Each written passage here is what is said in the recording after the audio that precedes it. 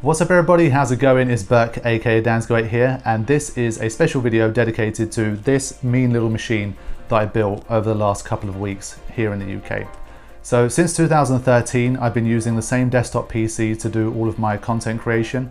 That PC has been an absolute workhorse. It's done so much rendering and like editing and gaming and all that stuff over the years, and it hasn't skipped a beat. I mean, I've always been very happy with it.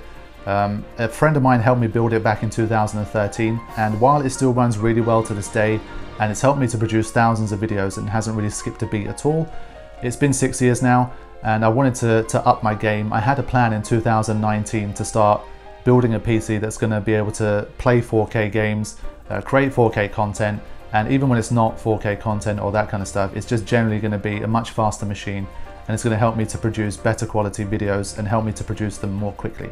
So that's why I set about building this thing. I did weeks and weeks of research because there were certain things that I wanted to make sure the machine had. Some things that are obviously just generally important things, like I wanted the CPU to be good. But for me personally, one thing that was important was the fact that it was small form factor. So as you can see, I mean, this thing is like pretty tiny. And considering the strength of the components in there, I think it's a pretty small machine, and it's something that's much easier to transport than the current machine that I have. So that's one of the main things that made this build a little bit more of a challenge for a newbie like me. So in this video, we're going to be talking about the process of putting this thing together, all the way from me kind of sitting down and trying to think of what components I wanted, why I wanted those, did I change my mind on certain things, etc., how I obtained the components, and what the building process was like, because it was my first ever build. It took me more than half a day to do, and there were like things that went wrong during it and all that kind of stuff.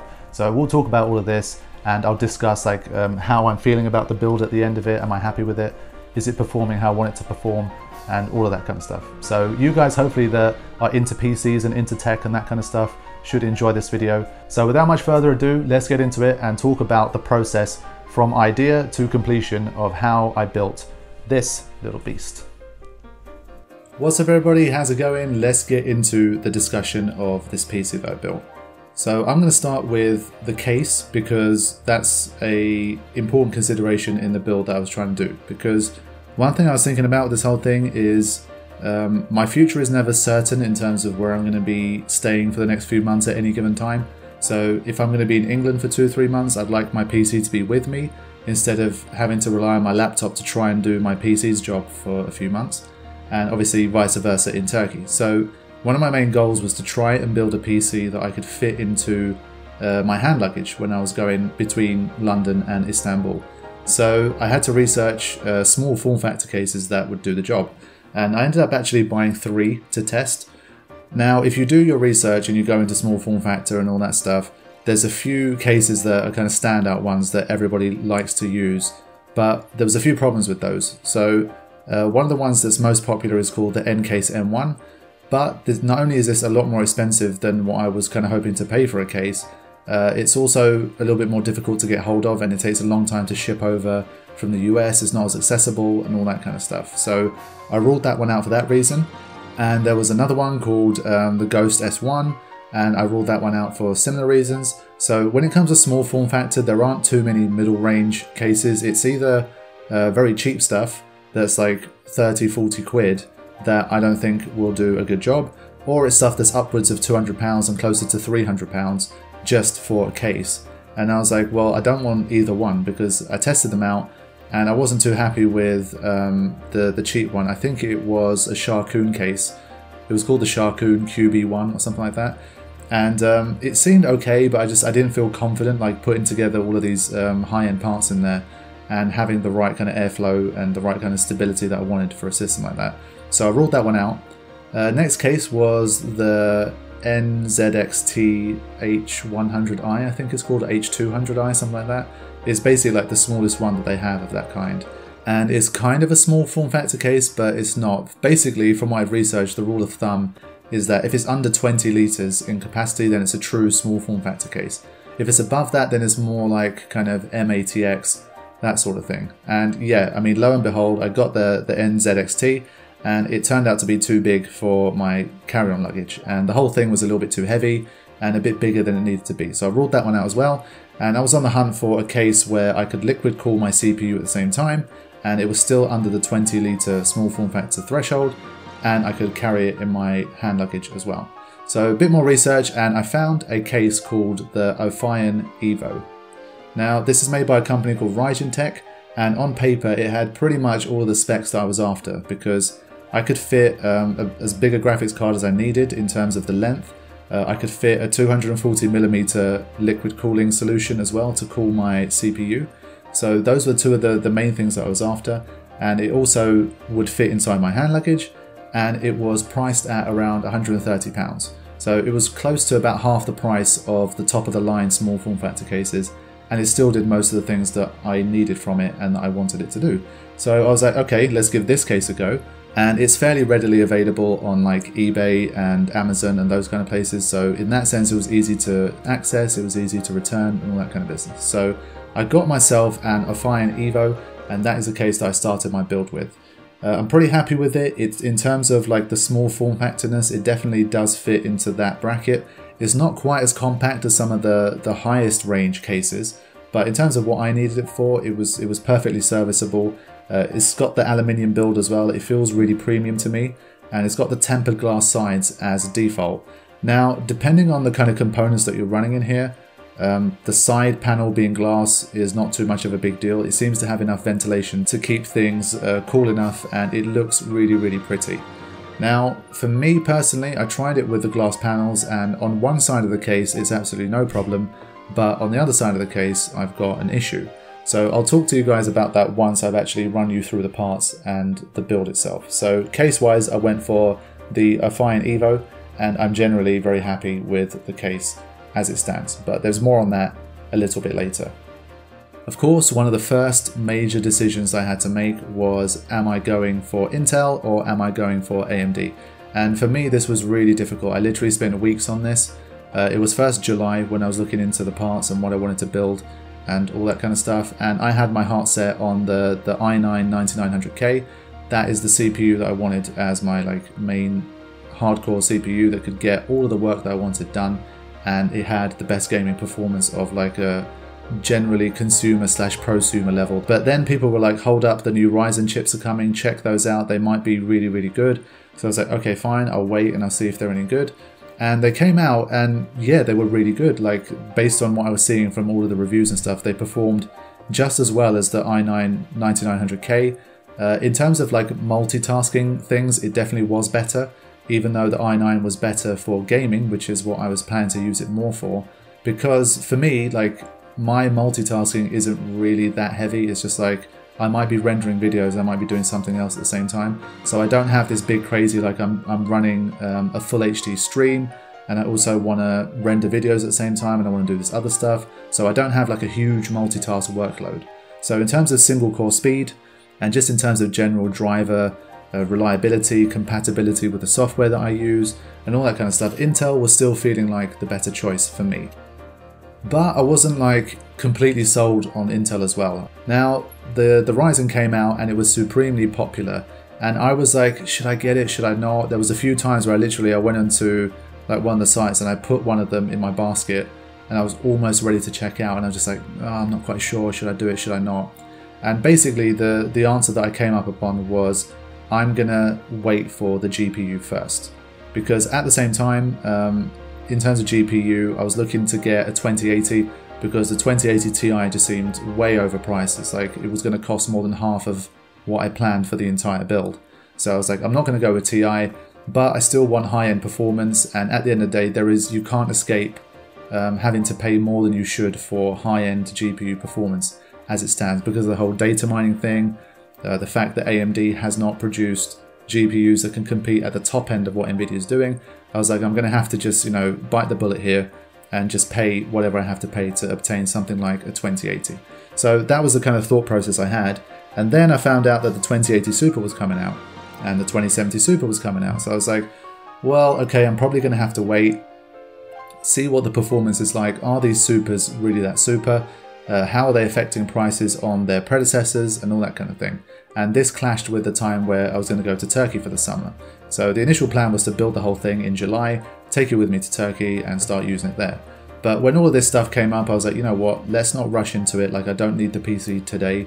let's wait until September. Let's see what's going to happen with these AMD Ryzen chips. Like, are they truly going to stomp all over the 9900K, or is it going to be kind of, you know, they're going to be head to head, and it's going to depend more on your usage case for which one you buy. So I thought that's one thing. Second thing, let's see what happens with these super cards, see what happens with prices, and hopefully in September I should be able to make a much more informed decision, because these two parts are literally the most expensive and most important parts of the whole build. So I delayed until September for that reason. Okay, so I came back in September to give this thing another go and to see what was going on with AMD versus Intel and with the GPU. So with AMD, there were certain things that I wasn't overly happy with stuff like their boost clocks. Like, a lot of people weren't able to hit the boost clocks that they were advertising, and in order to do it, you had to generally use a higher end motherboard, and I wasn't too sure because I had to get a mini ITX motherboard. I wasn't really overly impressed with the advertised performance versus what they were giving. Now, regardless of that, it performs extremely well, and I decided that pretty much I couldn't go wrong with either one. For my own personal usage case, I would have been pretty much just as happy with either one. Now, one thing that swung it for me for Intel was just the fact that it is still superior in a lot of games. And since I'm going to be recording games, hopefully, using this PC, and I'm going to be using recording software that's going to give me an FPS hit as well, I figured that the more overhead I have with FPS in games, the less of an impact the recording is going to have on me as well. So that was one little thing that I was considering. But beyond all of this, the thing that swung it for me most in the end was to do with cost and availability. Because in September, in the UK, the 3900X, which was the CPU that I wanted to buy, was pretty much sold out everywhere. Either there were places that you could buy it for close to retail, but it was like 1 or 2 months away, or there were places that had a few in stock, but they were like £530, which was, I think, about something like £50 higher than the price that it came out at, which I wasn't really happy with. So not only was I going to pay £530, but for me, it didn't have a huge difference over the i9 9900K that I wanted to buy. So when I was looking at it and I was comparing it, I could find 9900Ks for about £430 from reliable sellers on eBay versus 530 minimum on places that still weren't guaranteed stock. So I was like, I kind of need to build this thing in September, and I could wait, let's say, another month or two for it to maybe come back into stock and for it to come back down to 480. But as of this point, there is a £100 difference between buying a 9900K versus buying a 3900X. And also, if you factor in the motherboard that I needed to get was about £80 more expensive with the Ryzen. So almost £200 difference for not £200 worth of performance increase over the 9900K. So for my specific usage case, I was like, you know what, I'm just going to go with the 9900K. That's the one I wanted originally anyway, and I'm not going to be disappointed considering that I paid about 430 for it and not like the 490 or so that was floating around at before the Ryzen chips dropped. So for 430, I went with an i9 9900K, and I'm absolutely happy with it. It runs really, really well, and that was one of the main components that I brought, and it was one of the first ones that I got. So of course, once I decided on my CPU, now I could get my motherboard. And for this one of the channels I use most, and a channel that I hugely recommend that you guys check out if you're into tech, is a channel called Optimum Tech. This guy has some incredible videos about small form factor PCs and just about PC technology stuff in general. I probably watched like 30, 40, 50 of his videos over the summer, just learning about small form factor cases, what works, what doesn't, and all that kind of stuff. And he provided absolutely invaluable information. And based on his review, there is a mini ITX motherboard suitable for this CPU, and it's the ASRock Phantom Z390 Mini ITX. And this one was about £180 that I found on Amazon. It was pretty much that price throughout the entire summer. It doesn't seem to fluctuate very much, but it has pretty much everything that I would have needed from this motherboard. Apparently the VRMs are very good as well, so it can handle the power of something like a 9900K. It also has a Thunderbolt port, which is something that could be useful in the future. I don't particularly need it right now, but if I'm planning to use this PC for a few years at least, having a Thunderbolt port is something that's definitely useful. It's a half-speed one. I don't think it's not 40 gigabit, it's 20 gigabit, but you know, for most intents and purposes, that's still perfectly fine. So that's the motherboard that I went with. And once I did that as well, it was time to move on to stuff like the RAM and the power supply and all of that business. The power supply was one of the easiest, and it's going to be the shortest segment I think here, because all I had to do was find a power supply that was compatible with small form factor systems. So you've got your regular ATX ones and you've got your SFX ones. I had to go with SFX, and in this realm there is only one power supply that offers 750 watts, and that is the Corsair SF750 Platinum Edition or something like that. Now, of course, as power supplies go, it's a little bit pricey. I got mine for £126, but if you're trying to do what I'm trying to do, if you want to build a powerful system in a small form factor case, it's pretty much a no-brainer.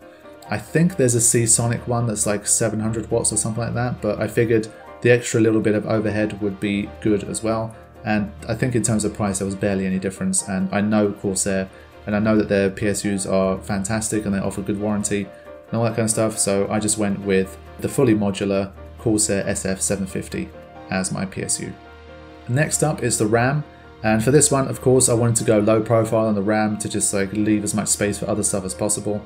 There's no point putting in any kind of big flashy RAM in there that's just going to be more expensive, and that's not really going to help me in terms of my build. So I wanted to go low profile. Obvious choice of this was the Corsair LPX ones, and I was looking at those and I kind of kicked myself a bit because there was some good sales on those, and I could have got the 32 gig that I wanted for about £130, £135, something like that. But the summer had gone by and it was about £20 to £30 more expensive. So I kept checking like Amazon and all that stuff every day, and it was just hovering around the 160 mark. I decided to go for the 3200 MHz CL16 timing one. Based on what I'd read, that was kind of a sweet spot. And if you try to go something that's a lot more kind of faster than that, like 3600, 4000, whatever, it's just going to be diminishing returns, it's going to be too expensive. So in terms of like my build and as high as I was willing to go, I was willing to spend about 150 on RAM. So for that money, in terms of 32 gig, that was pretty much the best you could get. So I wanted to go with that. But I was looking through, and around the time when I started to put everything together, there was some crucial ballistics ones on sale with the same specs as the Corsair one, and it was about £150. And I really like the colour of these as well. I think they look better than the all black Corsair ones. Because I knew I was going to have a bit of a black and greyish, black and silverish kind of build, I thought these RAM sticks look pretty cool. Even though they're not going to be seen very much in the build, I thought, you know what, at the end of the day, they're a little bit cheaper than the Corsair ones. They perform just as well. They've got fantastic reviews. So I was like, yeah, I'll just get those. So I got two 16 gig Corsair ballistics, 3200 MHz RAM with CL16 timings, and that's what I used for the system. Next up is storage. Now with storage, my initial plan was to go with NVMe SSD as my main boot drive and to have a big SSD as my second drive. One of the things about small form factor systems is that it can be a little bit more difficult to put big storage in here. So of course, because of the whole problem with pricing, like a 4 terabyte mechanical hard drive, which for now and in general is fine for what I want to do, is not going to fit inside that case. And if you want to go something like 4 terabyte on SSD, then you're looking at like crazy money. I think it's like, probably like £300 at the very least for a 4 terabyte SSD. And I wasn't really sure I wanted to spend that much money on storage right now. So the plan was to get a 1 terabyte NVMe SSD for the main like OS, and just to have that 1 terabyte of extra space available. And aside from that, I figured I would get a 2 terabyte, 2.5 inch SATA SSD as my secondary drive. And for now, that should be enough. Over time, if I decided that that's not enough, like 3 terabytes of total storage is not cutting it, then there's room for a second SSD if I want to put one in, and my motherboard has room for a second NVMe SSD if I want to put one in there. So maybe like next year or something, I don't mind investing another few £100 on getting upgraded storage that's going to again last me for the years to come. So that was the initial plan, and I was looking into the SSDs, and of course the most popular one is the Samsung Evo. Now the Samsung Evo 970 has incredible specs, and it performs amazingly well and has fantastic reviews, very reliable, all that good stuff. But even for a 1 terabyte, I think the cheapest it'd ever been was around £150, and that was on like some crazy sale. But it tended to hover around the 170, 180 mark. And for me, that was too much. That was outside of my price range. and I figured instead of going down to 512, I'd rather just go with a different brand and just see how we do. So I found out about a make called Sept, and they have a NVMe SSD called the Rocket, which has really nice specs for the price. I think it's like almost as fast as the Evo, and it was about 50 to 60% cheaper than the Evo was. Of course, the main question is reliability. Should I trust this brand? All that kind of stuff. Then, of course, it was time for research. I went in, I looked at lots of different Amazon reviews. I went on different sites just to see if people who had bought this NVMe SSD were happy with it. And based on what I'd seen, the reviews were really fantastic. And I was like, you know what, it's worth a go. It's got like a 5-year warranty, I think, or a 6-year warranty. And I was like, let's give this a go, because the price is just too good, and the specs are good, and the reviews are good, and I don't have like any particular brand loyalty in terms of SSDs. So I was like, let's just go for it and see how it goes. So currently I have a Sept Rocket 1TB NVMe SSD drive as like my main OS drive.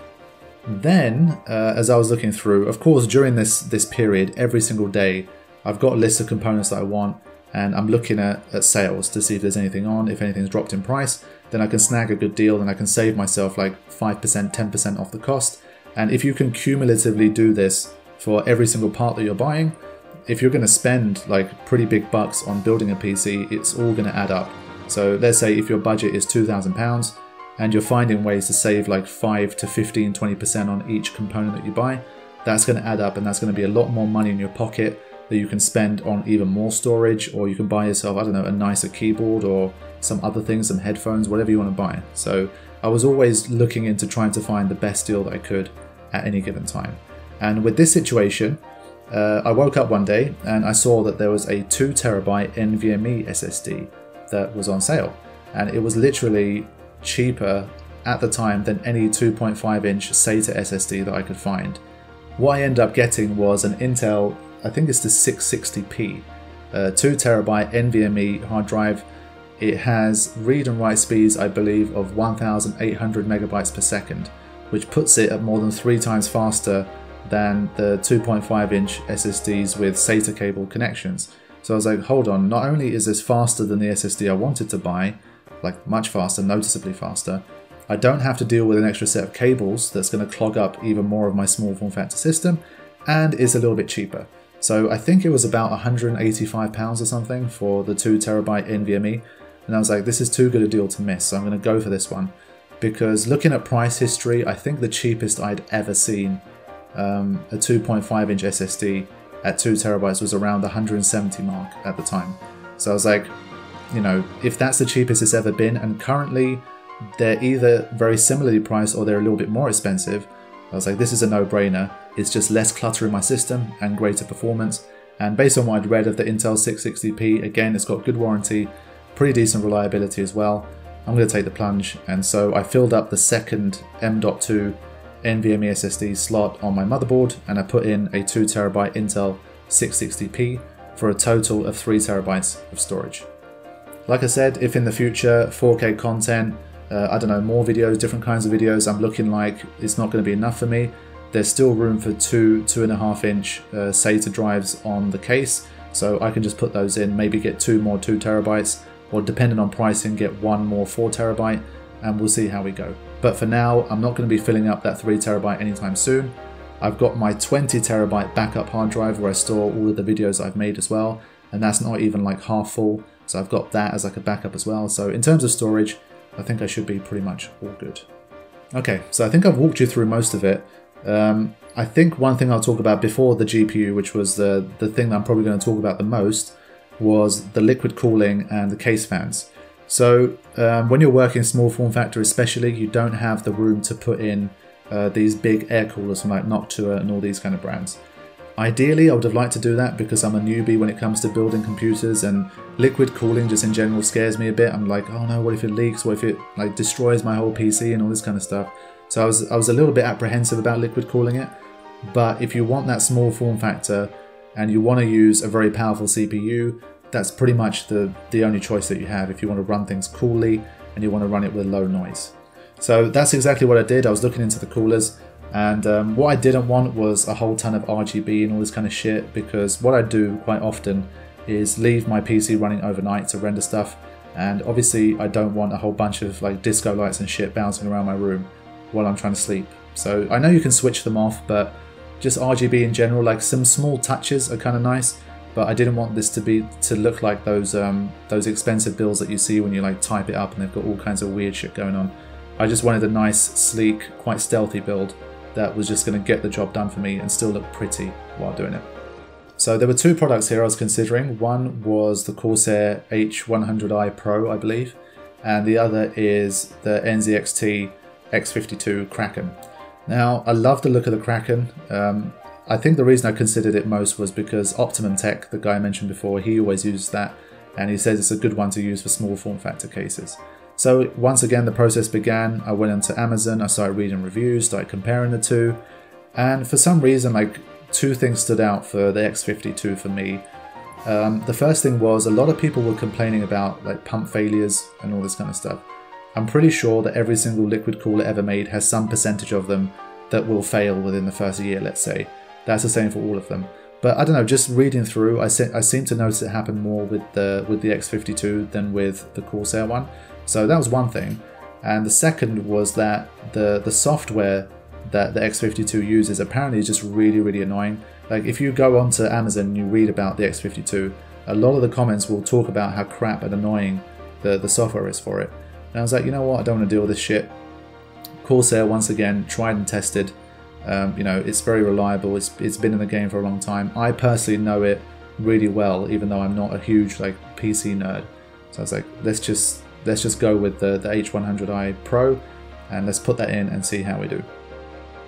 So that's the 240mm AIO liquid cooling solution that I chose for my build. In terms of case fans, there's actually only room for one case fan here outside of the radiator that you're mounting.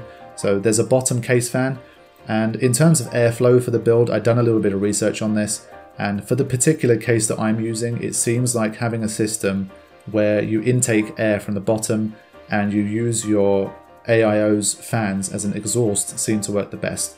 I'll explain why a little bit later, but that's the setup I went for. And of course, when it comes to small form factor builds, things like noise and heat are much, much more important. If you're building in a much bigger case and it's underneath your desk, you're not really going to think about it too much. But for this build, I had to try and put a lot of effort into keeping the system cool and keeping it noise free. Now, I think you already know where I'm going with this, but one thing I read that made a genuine difference to your case temperatures and case noise was to use Noctua fans instead of the normal supplied ones. So that's exactly what I did. The normal Noctua fans I find really ugly, like annoyingly ugly, but thankfully they have this Redux range, which is a more budget range that offers the same performance with slightly worse acoustics from what I'm reading.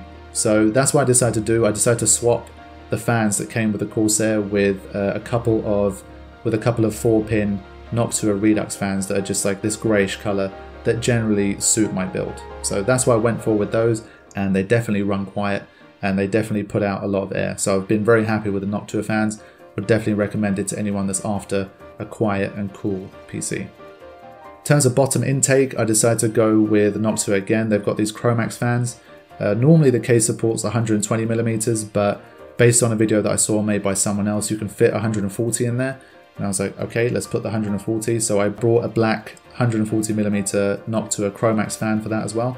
And that's my intake fan. I think I just leave it on all the time because it's so quiet. I think I run it at like 30% or 40%, and I just leave it on all the time. And that's just intaking air and helping to push the air towards the exhaust fans up top.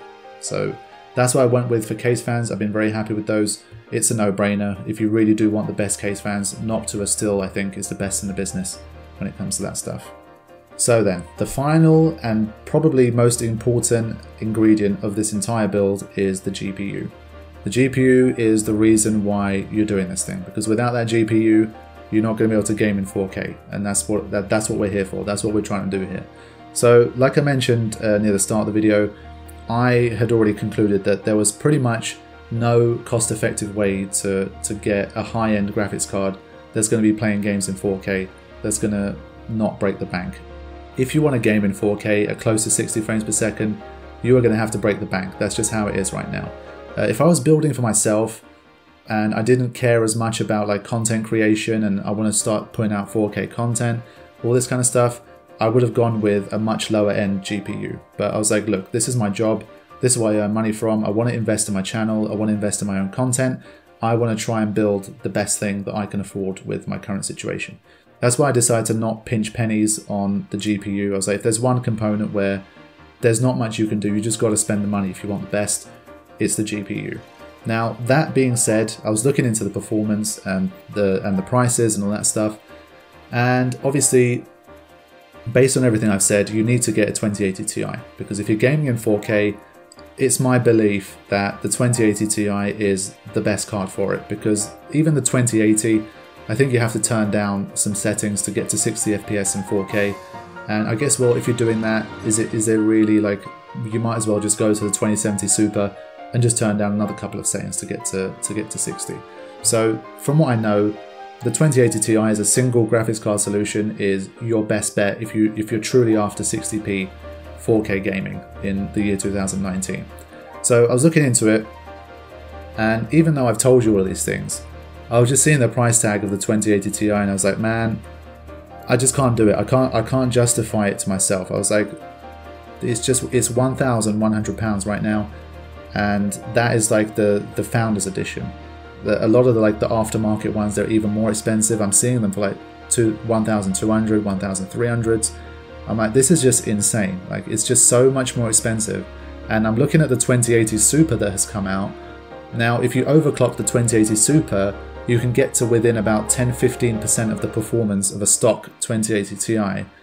But the 2080 Ti is more than £400 more expensive than the 2080 Super. And I was like, this is just not adding up. It's just so insanely expensive that I can't justify. I just can't do it. And so I decided that, yes, despite my dream of 4K 60p, it's just overpriced. I can't be giving Nvidia £1,100 of my money for the 2080 Ti right now. I just couldn't make it work in my head. I couldn't justify it. So I was like, let's just go with the 2080 Super. Yes, that's also very expensive, £669. But I was like, at least, it's something that I can live with. £669 is the kind of money that was okay to spend on my build, because in general it's a very high-end build. So $669 on the GPU, that's the second best GPU money can buy. That I can justify in my head, and I can still get some pretty decent 4K performance from this card. So yeah, I just went for it. I found the Founders Editions get sold out pretty quick on Nvidia's site, but I was keeping an eye on it, and I think after about a couple of weeks I saw one that was made available, and I was like, okay, bang, let's go for it. Got the 2080 Super, so I know what you're going to say. You're going to say, yeah, but you're talking about the 2080 Super, but in all the B-roll, I'm seeing that you had a 2080 Super, but now you've got a 2080 Ti in there, so what's the deal with that? You said all this stuff, and you still went out and bought a 2080 Ti. Well, that's absolutely true, and that's a whole story in and of itself. So during this whole dilemma about the 2080 Super versus the 2080 Ti, the main reason why I didn't go for the 2080 Ti is, of course, cost. But I was like, I wish, if it was coming down to like the 850 kind of mark, I might be able to justify it, because there is a very legit performance increase over the 2080 Super. It's noticeably better. And I guess for that kind of price, maybe I can justify it. It's like the absolute limit of what I'm willing to pay for something like a 2080 Ti. So that was what I had in my head. And again, I'm checking out things like eBay to see what kind of offers I can find. Even with like used / refurbished 2080 Ti's, the best prices I was seeing was around the 900 mark.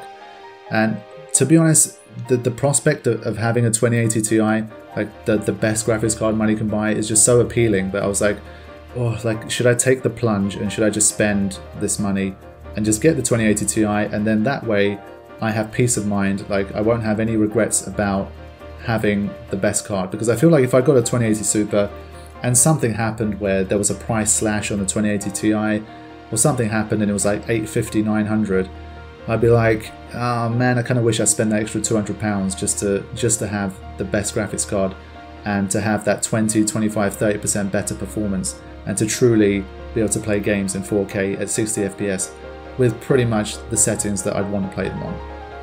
But reality was not being kind to me. I mean, everywhere I was looking, it was just like, it was either refurbished cards or it was used cards.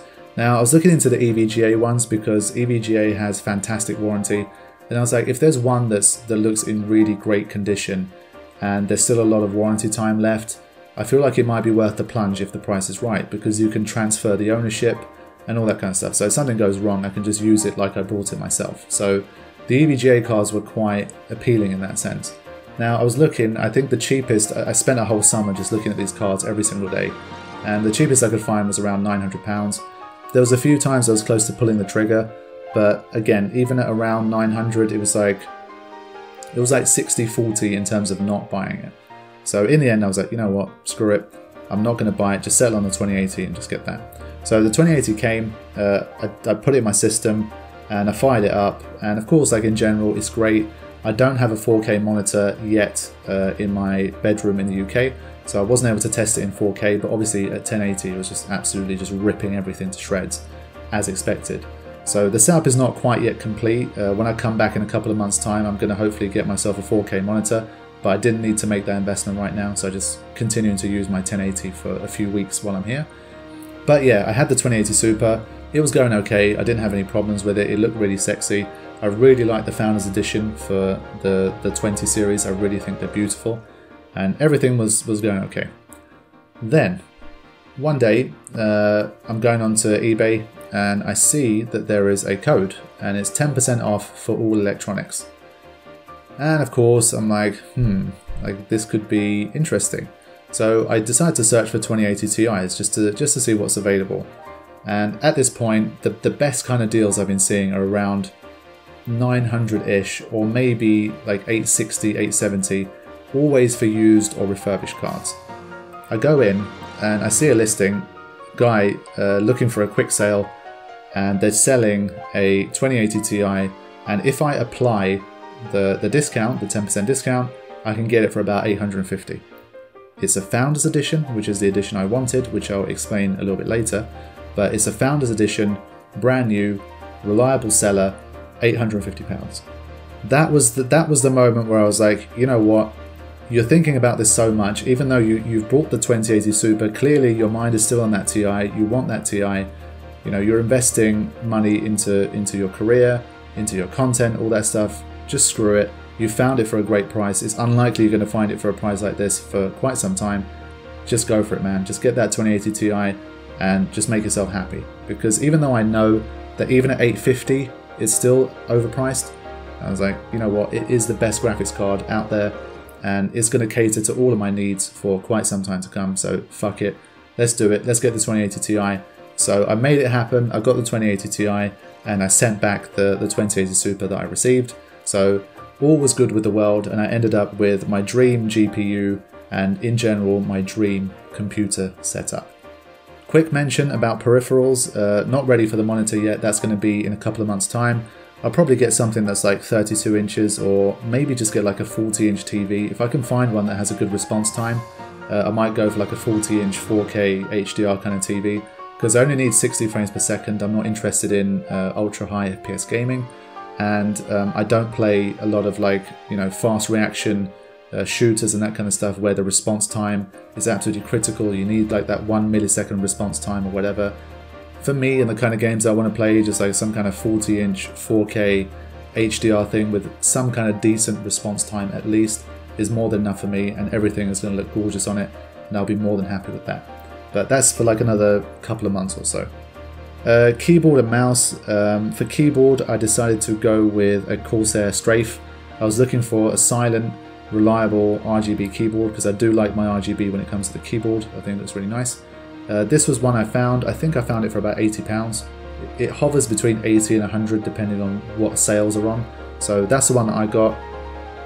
It's got Cherry MX silent switches. So I've gone back to mechanical. My previous one that you've seen in my How I Make My Videos video is like a Corsair K50 or something like that, and it's not mechanical, but this one is mechanical, but it has the silent switches, so it hasn't bothered me too much at all, and it looks really sturdy, well made, fantastic keyboard, loving using it so far.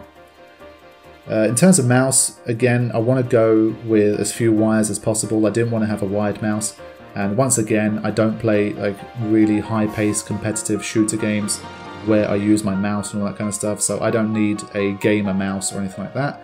So I decided to go with a wireless one that still had, you know, I didn't want to just go for like a really plain looking like office type of mouse, because I've got like the RGB keyboard, I've got the sexy graphics card and all that kind of stuff. I felt like at least in some small way it'd be nice if it matched that kind of aesthetic.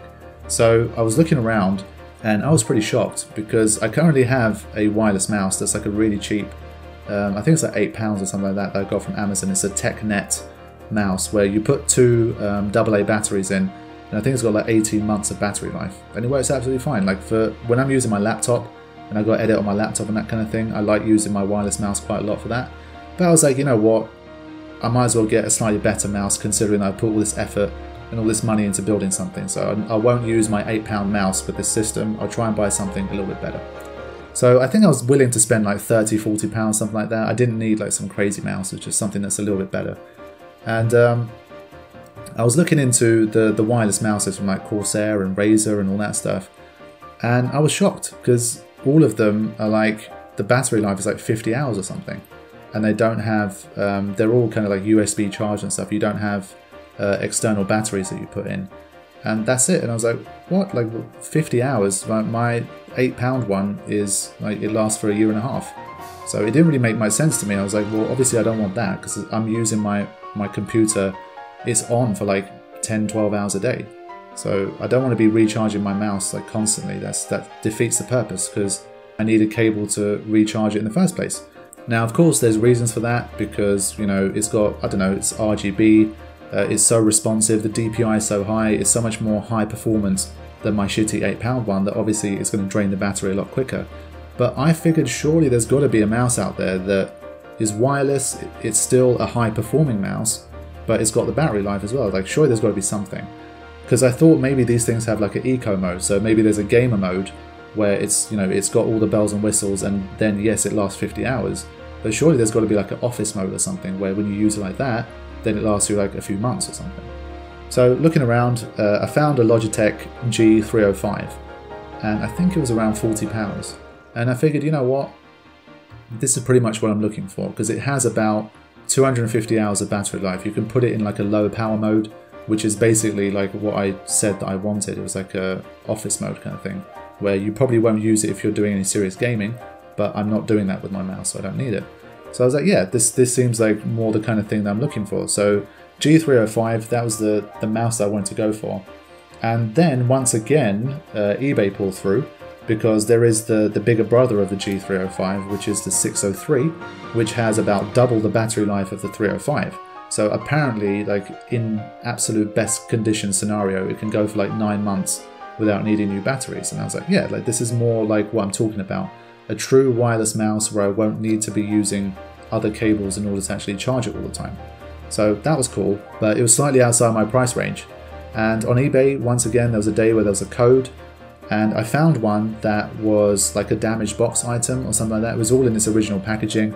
It was new, and it came with its like original warranty and all that kind of stuff. And it came to like £42.50 or something like that.